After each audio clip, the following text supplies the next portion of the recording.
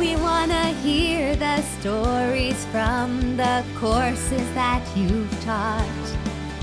Whether in a lab, a classroom, kitchen, on Zoom, or in a shop.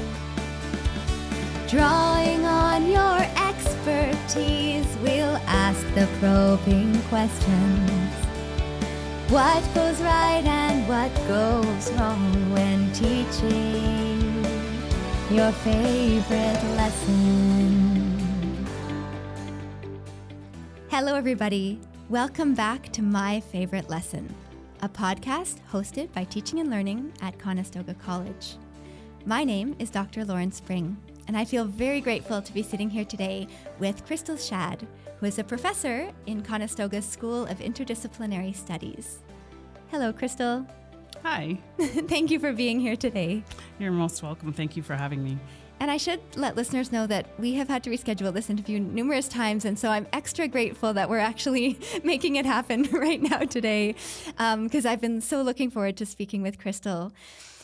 So why don't we start off, Crystal, if you don't mind, just telling us a little bit about your journey to Conestoga. What brought you here? Faculty have all sorts of different paths that have led them to teaching and to this college in particular. What was it for you? Well, I don't think anybody's going to have the same path as me. As my father, Dwayne Shad, actually taught at the college ever since I was 2. So I actually grew up, and I can honestly say, in the fitness field at the college, running around the little track in the old gym. No way. Ever since I was about 2 years old. So I was surrounded by students. I'd come in and, I guess, get things ready for testing and that kind of stuff. So that's how I actually sort of kind of weaseled my way, I guess, into the college that way. I also worked at the college in my younger years, I guess 14, starting for the camps that they used to run. So day camps or summer camps. So, and my dad ran those as well. So I sort of kind of got in through that. And that was how I actually, I guess, laid out the plan for myself. Now, how I actually started at the college myself, it wasn't necessarily through my dad in that way, but at about 2007, after I had my daughter, I had just finished my professional athletic career, and as I was going through that, I was going back to school, obtaining lots of the top certifications for fitness and other things of that nature, in massage therapy as well. Wow.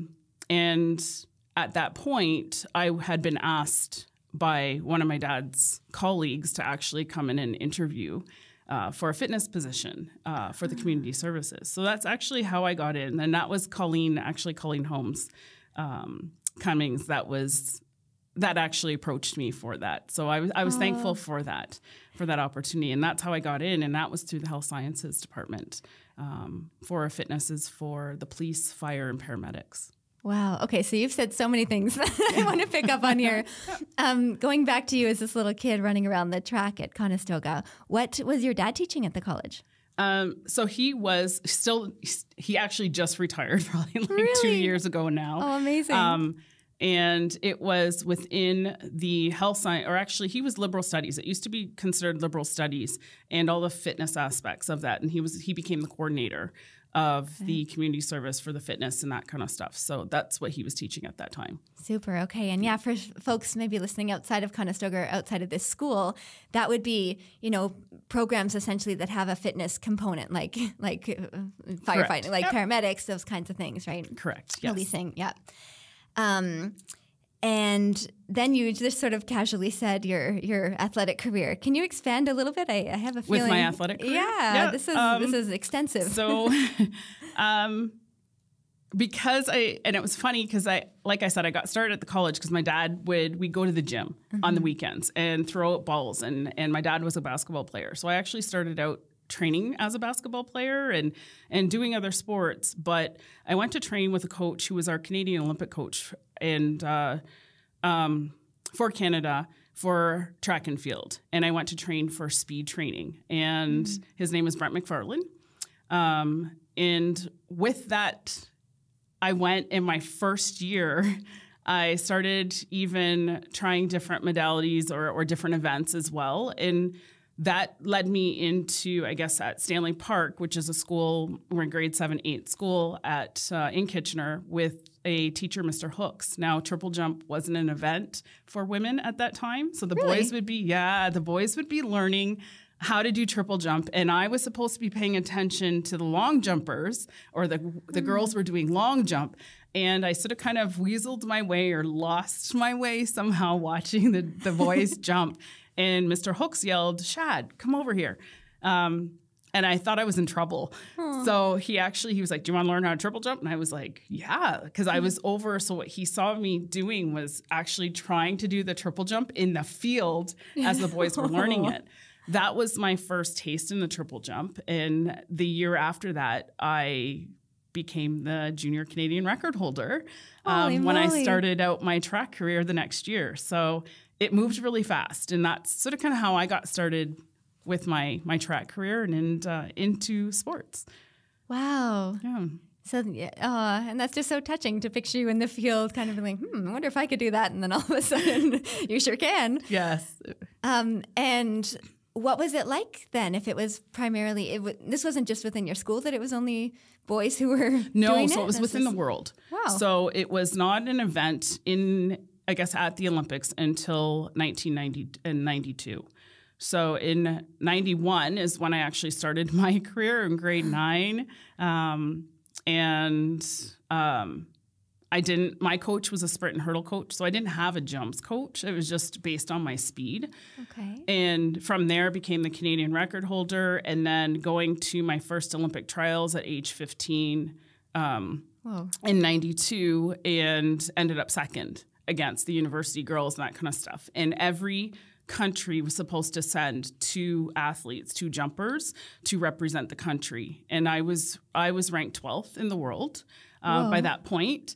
But unfortunately, Canada did not send any female triple jumpers that year. And that's a whole other discussion of that. And that's actually within my Olympic course that I have created with the OLC. And that was, it's something that's actually quite common of, athletes making a standard and not going. But yeah, that was sort of kind of my debut, I guess, in the professional aspect of track and field. Wow. Yeah. And how did you, that period must have been like a mix of a lot of excitement and thrill, but then huge disappointment if you got second and then couldn't actually go to the Olympics for it. At 8, when you're 15, 14, 15, I didn't really think about it like that at the time. I think I was more disappointed years later. At the time, I just knew, okay, I got second against all these university girls. And I learned after that my coach and several of the other Canadian coaches that found out their excuse was that I was too young. So Canada had a rule that you had to be 17 to compete. They went and, I guess, protested and appealed and lost the appeals. So apparently there were 3 appeals put in to have me try to compete. And those were all lost. And so I'll be honest, I didn't know anything at that time. I was so oblivious and even to the sport. And even right after I finished jumping my last jump, a lady walked up to me and I was picked for drug testing. And I remember walking in with Mark McCoy, all the big names of Canada at that time. And there's little me walking in and being drug tested, and they were laughing. Girl. Yeah, they were laughing like, "You're gonna test her? Like, what the heck does she look like she took?" It was surreal because I was surrounded by people that I was motivated by. Right. But I guess that did change as later on realizing this was in the first time that Canada didn't select me to go either to the Olympics or an international, and then finding out it's happening. It's more common because there were a lot of athletes that weren't picked for specific reasons, and that's just something Canada has to work on. But yeah, I wasn't upset at the moment. I was young. Yeah, no, that must have been like you're saying, you used the word surreal, and I can imagine, out from that field just at practice watching the boys do it, and then, whoa, where are you now? But what are some of those reasons that you think Canada hasn't sent particular athletes? Well, I do know a lot of the reasons, and it gets very touchy. So I do have to also be careful with what I say, because my daughter's also competing, and my daughter didn't get selected for World Juniors because she was ranked 3rd in the world because she was only 15. So it was like a replay at that moment. But some of the reasons I really can't go into full detail on here because it does get very touchy, and we'll put it at politics. Okay. That's what it comes down to. Okay. You just mentioned your daughter, so you're kind of reliving this now through her in some ways, right? We were just talking off air how talented she is, and different sport, not a triple jumper, but what is that like? Sort of, we're going to move more into your teaching momentarily, but actually it all fits in because my coach Brent McFarland had us coach other kids, and I was one of the younger ones, so I had a chance and an opportunity to coach at the Olympic Training Center in San Diego, and I was like 15, 16, and I'm walking amongst like Edwin Moses and all these Olympians that have won medals, and I'm coaching them on how to warm up properly. And that's what got me started, and I really loved it biomechanically. Now that brings me to my daughter, and she's just gifted, but it allowed me to actually help her, being that I've had an amateur and a pro career. She's much more advanced than I am. She's in the long jump, so she's a long jumper and ranked so she's 16 now, and she's been ranked anywhere top 5 in the world from her age. She's top in the world from, I guess, U23, and hoping right now to make the Olympic standard next year. And she's not far off of that at all. But she's also a volleyball player, and she is verbally committed to the University of Wisconsin, who's won NCAAs, and she's one of the top volleyball players in Ontario, and she plays for Team Canada as well for volleyball for the juniors. So it's exciting, but at the same time, I have to let her develop and just support her just like I would support my students in everything. And so it all combines, and people don't realize that sports do help you, and even with teaching and so forth, when you're coaching and teaching, it's the exact same thing. Oh, I imagine, huh? Yeah. What do you think are some of the crossovers between coaching and teaching? The biggest one that I've noticed, and especially over the years, would be mental health. So it's the mental aspect. So whether it's teaching or coaching, mental health is always going to be there. And of course, with COVID coming, or having already been through, the change in the mentality of a lot of students and athletes it's went downhill. Their confidence is not there. So it's my job as a coach and as a teacher to make sure I'm listening fully to athletes or students and helping them to grow. Because the whole point of teaching and coaching is to make them better than you. It's not like that's the whole goal, is to make them, better than you, so then they can go out and reach not only just their goal, but start inventing stuff that makes our society better. That's the whole point of that. So that's going to be the big one. Another one that we see is obviously learning different learning styles. So in the classroom, we define that, obviously, the learning styles as, you can have somebody that's bodily kinesthetic. So they're very hands-on. And I'm hands-on. They say a lot of athletes are hands-on because they have to actually go through the motion. That's the same in the learning environment, because we have people that are thinkers. So you sort of kind of have to tend to those that, it gets a little wordy, but it will get them to think off, sort of kind of on the spot. And then we have the visuals that actually need to see something.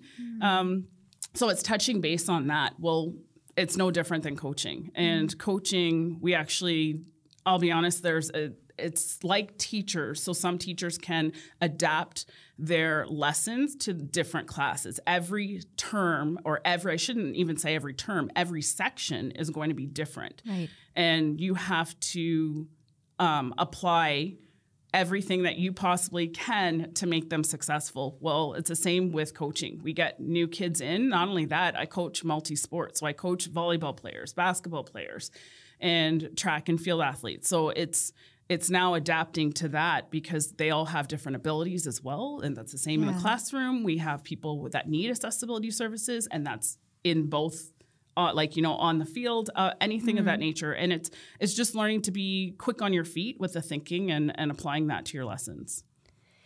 Was that, I mean, it sounds like career trajectory wise, that started for you in the coaching realm. Was that challenging at first, that idea of like, you're really good at a sport, you know what to do, but then actually getting through to someone and then, someone else who's maybe competing in the exact same sport, but getting through to them in a different way. Was that tricky at first to navigate as a young coach? No, I think the thing that was tricky was I knew I was much younger than a lot of the people that I was actually supposed to go out and train. I remember the very first time walking in and looking at these big world-renowned coaches and athletes that I saw on TV at the Olympics. And I was like, oh, one day I'm going to be there. It was just sort of kind of like that. And then all of a sudden, okay, well, lead them in the warm-up. And not only did I have to lead them, I had to explain why we did what we did in the warm-up. And from there, because my coach was also in kinesiology, and then my dad also being in the fitness field, I started falling in love with learning about the human body. Mm-hmm. And from there, it actually became easy for me. So I picked that stuff up. In terms of delivering that to each individual athlete, so not just a team, even if it's a team sport, it's individual athletes. I think the only tricky part is knowing each athlete personally. Yeah. Yeah. I guess, and that, to me, in my imagination, translates directly to the classroom too, right? Because you can have this great lesson, but, it's going to really be effective for certain learners and maybe less so for others. And then it's about getting to know them over the semester and adapting, to what their needs are. Absolutely.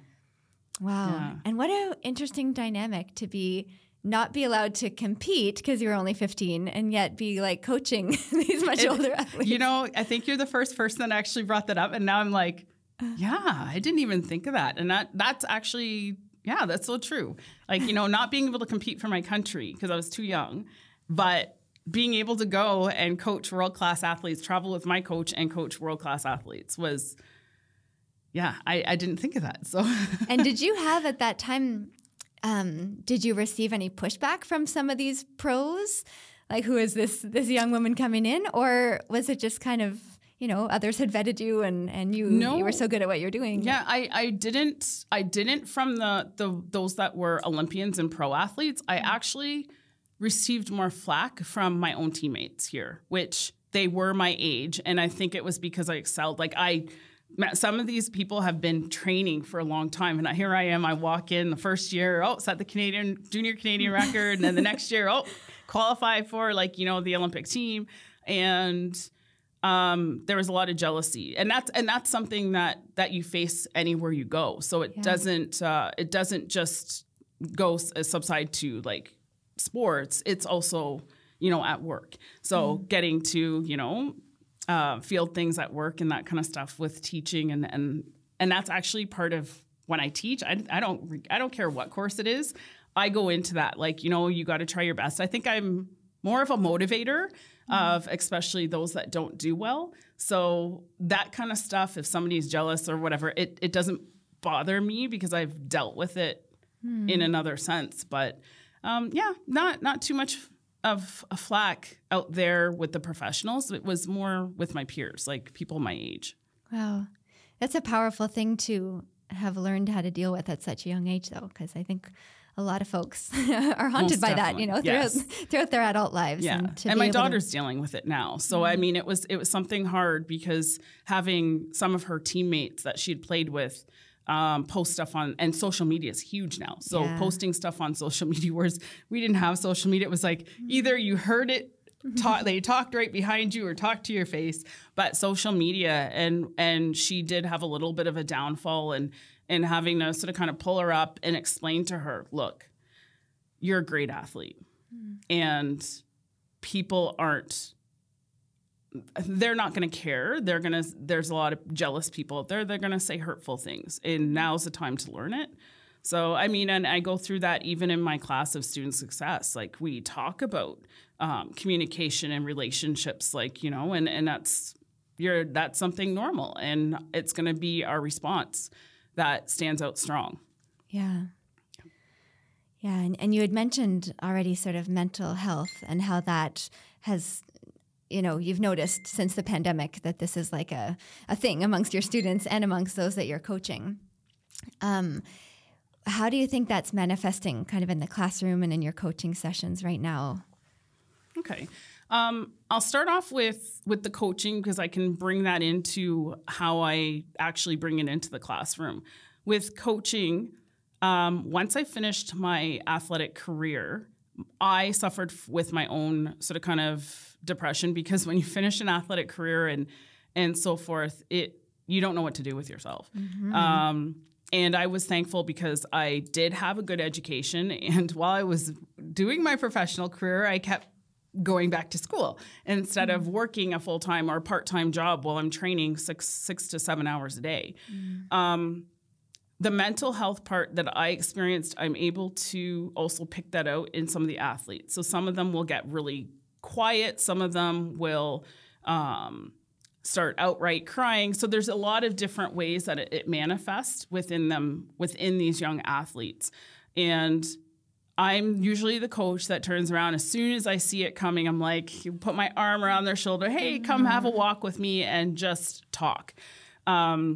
And being open. And not only that, I think the biggest thing, this translates even into how I am in the classroom, and especially teaching something like student success, because we do talk about mental health, and that is a component of that. And I'm very open with the students. And the minute I opened up, and it's funny because I was told, whatever you do, don't get too personal in the classroom. And I beg to differ that. Ignore that advice, I do, because especially going through something as massive as mental health. And that's a huge thing that's going on we can't deny that now, that it's now out in our face. Like, it is in our face all over social media, all over the press, in media, local and that kind of stuff. And having lost a couple students, and I think I just sort of kind of went, you know what, I need to be honest with myself. And the only way I can teach and be honest is to open up and say, hey, guys, I suffer from mental health. And then when I go through the signs and symptoms, I experienced this. How did I experience? So I try to put it into a way that they're able to understand, but know that somebody else I'm not just here talking just because I learned about it or have the knowledge about it. I actually experienced it. And from there, I think the first time I still remember this, the first time I sort of kind of came out, and I was nervous. And I had 5 students after class come up to me and say, I'm suffering. And it was funny because they were all lined up, and the first one, and I was thinking, oh, okay. And I was like, okay, I'll be right back, walk them down to counseling services, and then come back. And I was like, because that person had broken down, and then the next couple, it was the same thing. And I was like, wow. And for them to even open up, because not a lot of the times people that suffer from mental health they try to keep it because of stigma. Yeah. And a lot of people there's a stereotype of, you're crazy and everything of that nature. And the first thing I even say to my class, do I look crazy? Mm-hmm. And, we giggle and laugh about it. But on a serious note, I've had over 30 kids that I've actually taken down over my years to counseling services. And it's just, it's something serious and it's growing as well. And I'm seeing that and I coach, mind you, I coach even younger kids. So I coach from 5 years old all the way to university and pro athletes. So I sat there, and one of the things is I'm starting to see it even younger.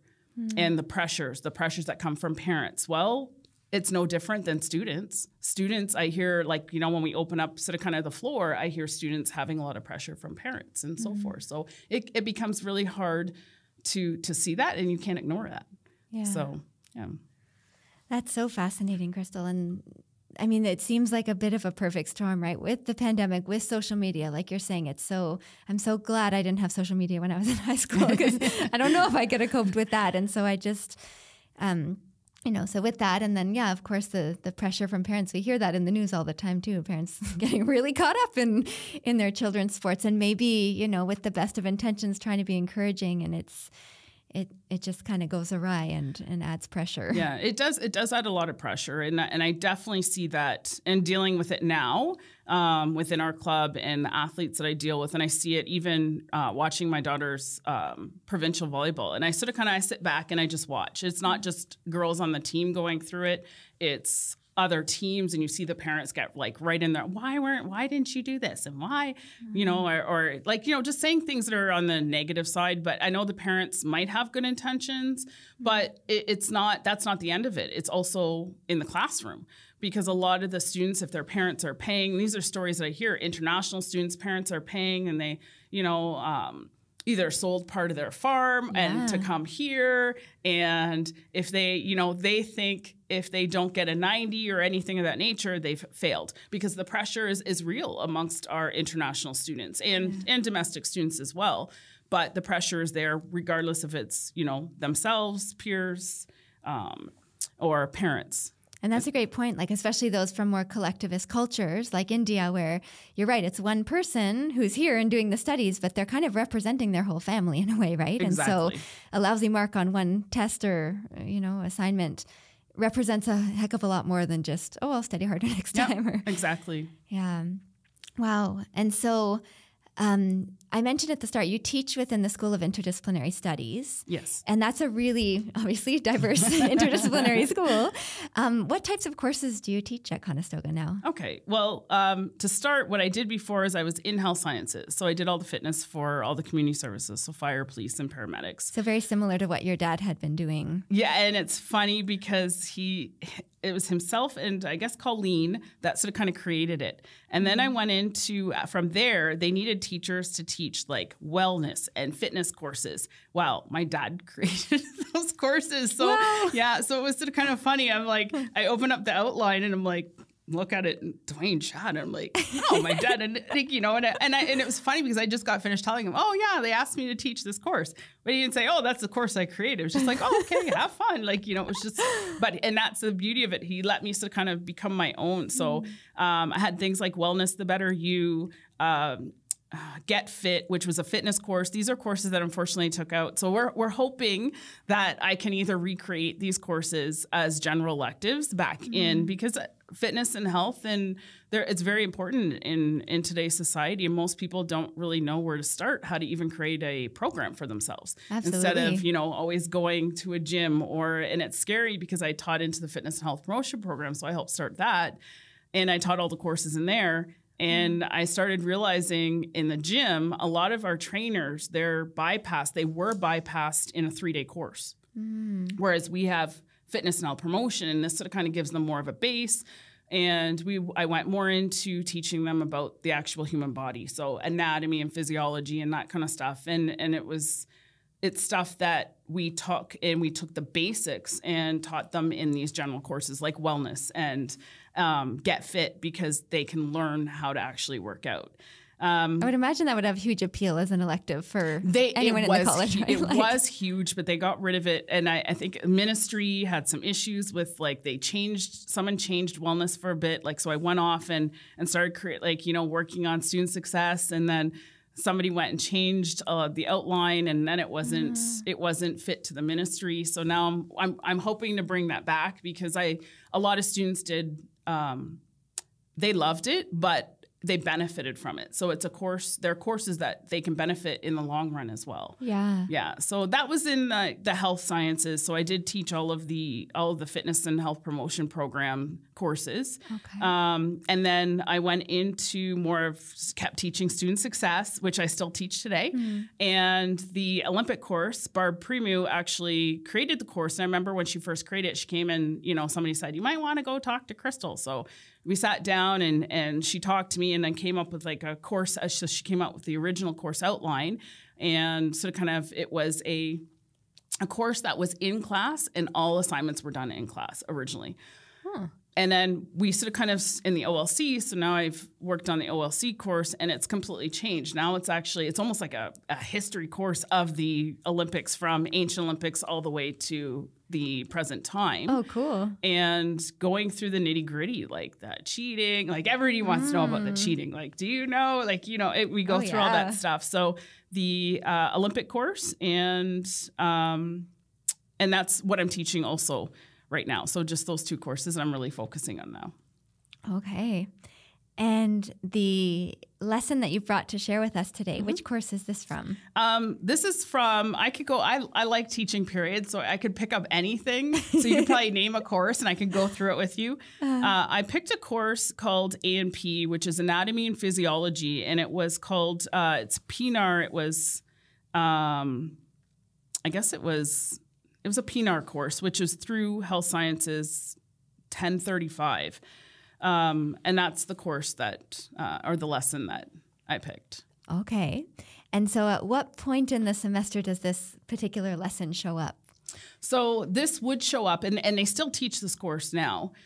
This would show up for anybody in health sciences, like nursing, fitness and health promotion, occupational therapy, so OTA, PTA, respiratory therapy, anybody that needs to deal with the human body. This is a crucial thing. And it's within the first year, usually in the first term, that they do teach the course. It could have changed and moved to the second term, but when I was teaching it was within the first term, which is fitting because you do need to know the human body before you start, you know, probing and prodding and needles inside, all of that.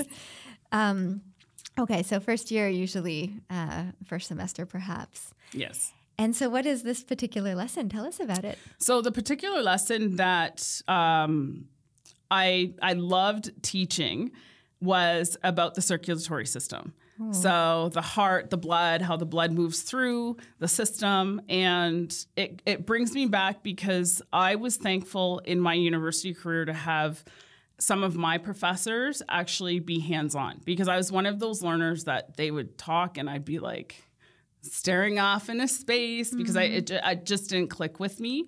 I had to be hands-on.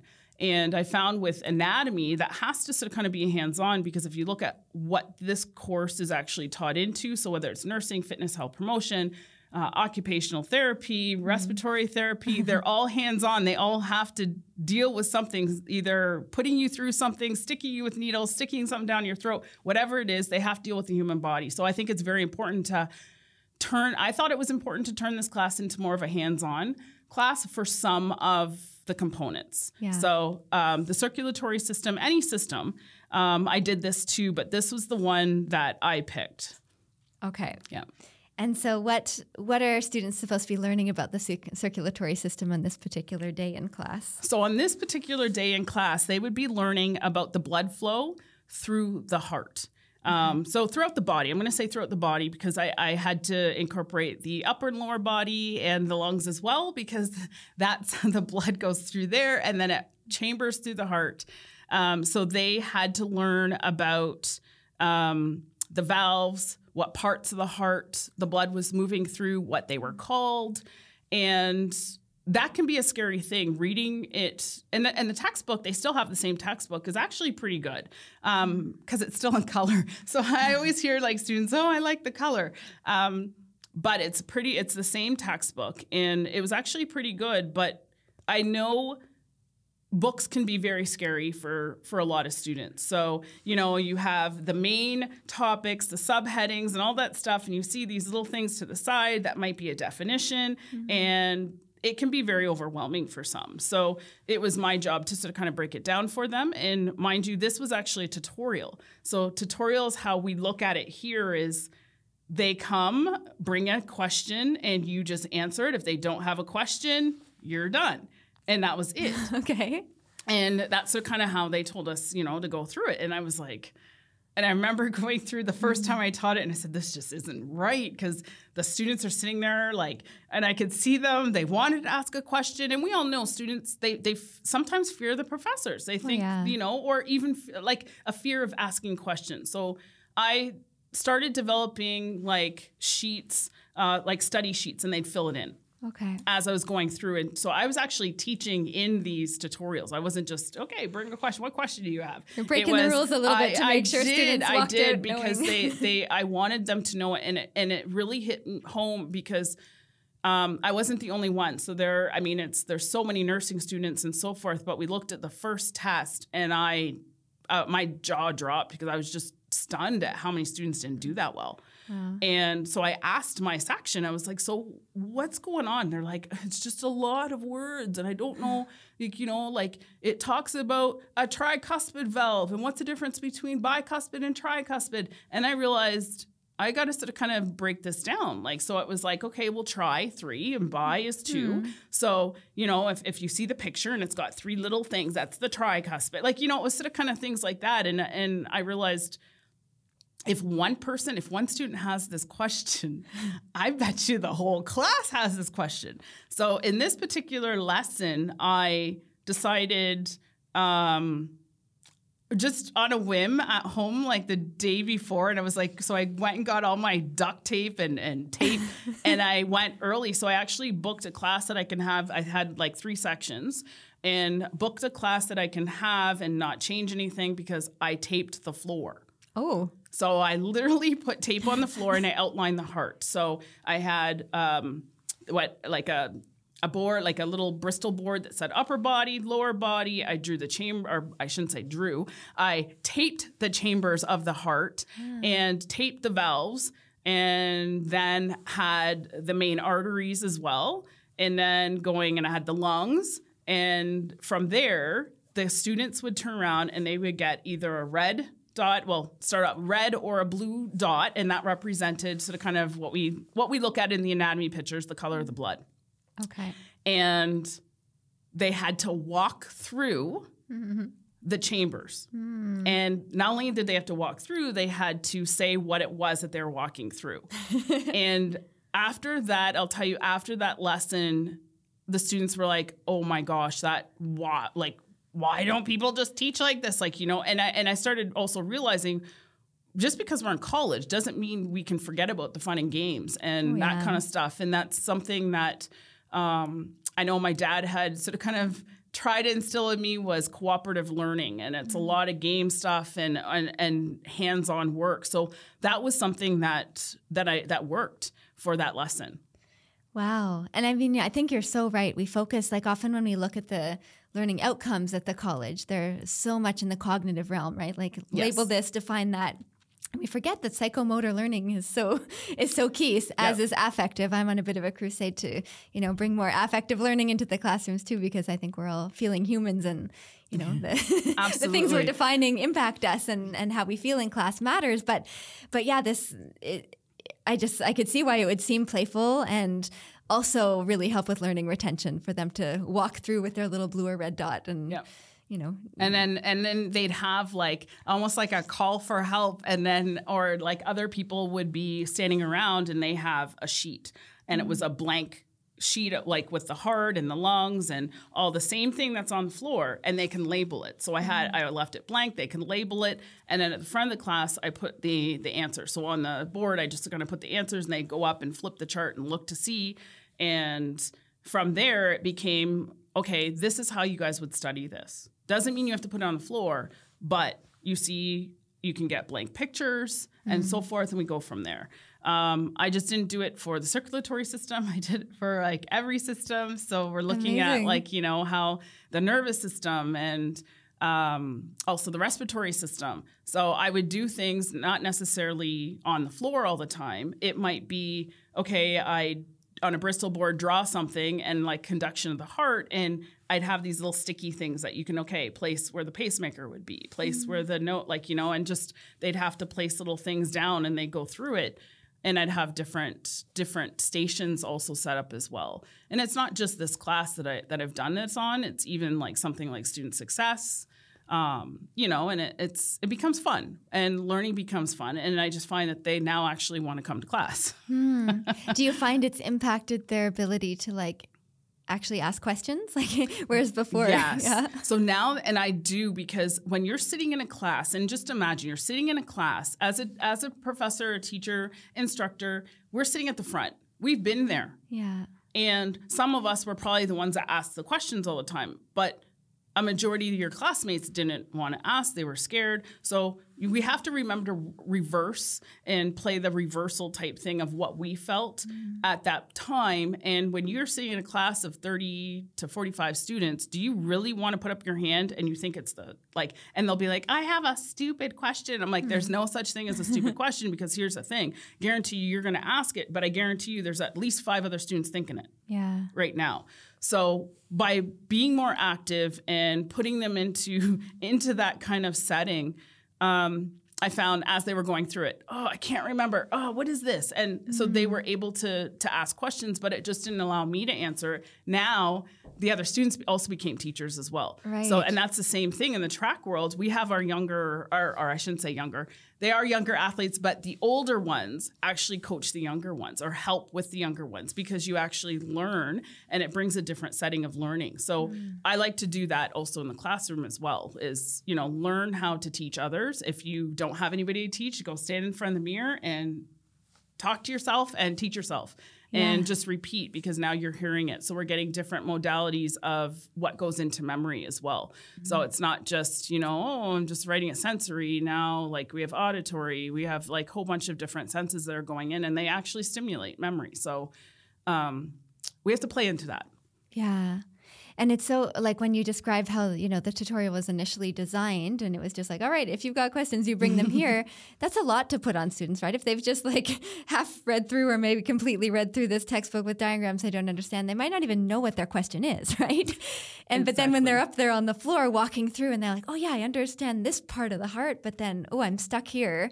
It seems like visceral in a way. And then it becomes clear what they should even ask. Whereas, if you haven't had that experience, how do you even form the question sometimes? And you're absolutely right, because I do find that sometimes, we get told that we have to teach away or something. It's not really told that we have to, suggested. And I'll be honest, I had a full class, started with a full class, and teachers that were teaching the tutorial at the same time, I'm like, look, I remember the next class after that, I was like, people are sitting on the floor. Who are you guys? Oh, we're coming. Are we allowed to be in this class? I heard how you... And then some of the teachers started coming, like the other professors were like, what the heck are you doing? Like, I heard, and I just sat there and I said, like, I'm actually teaching the lesson. Like, I have 1 hour. It's an online course. They're going through it.